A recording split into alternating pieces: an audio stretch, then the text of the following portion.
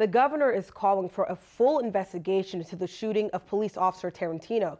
Since his death, there have been a lot of questions about the alleged suspect and why he wasn't given a harsher prison sentence. Our Andy Mattison joins us now with the story. Andy? Well, good evening, Tricia. Massachusetts Governor Charlie Baker plans to attend the wake later this evening in Charlton. Earlier today, we spoke with him about the shooting, and he called it an enormous tragedy.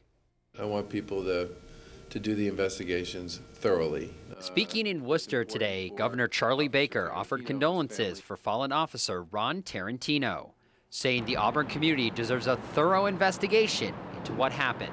Across the board, with the criminal justice issues, with the traffic stop incident where Officer Tarentino was killed, and the ultimate confrontation between the state police and the suspect.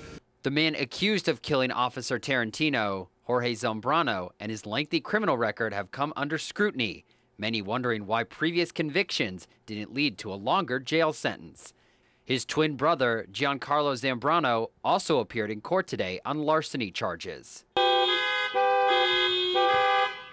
This was the scene at his Worcester home when we showed up. We tried to speak to someone about Zambrano, and a woman said, "Have a nice day," before closing the shades.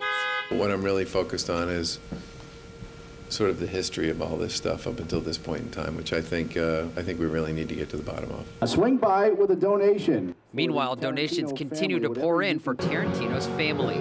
Radio station WXLO joined forces with Diamond Auto Group on Route 20 to raise money for the Ronald Tarentino Memorial Fund. These men and women, they live next door to us, and they're part of our communities, and we just need to do something to help. Pretty sad to see, but it's also Auburn strong, you know, Auburn strong.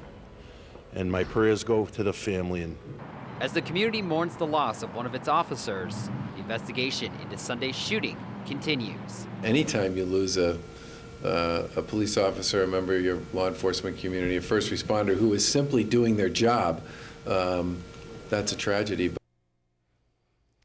Now, Zambrano appeared in court today in West Roxbury. He was supposed to be in court this morning, but there was a report out that he did not show, and there was a warrant out for him, but he appeared in court later this afternoon. Tricia, I'll send it back to you.